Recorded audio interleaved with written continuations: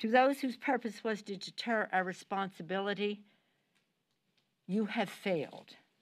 You did not divert the Congress from our solemn constitutional purpose to validate the overwhelming election of Joe Biden and Kamala Harris as President and Vice President of the United States.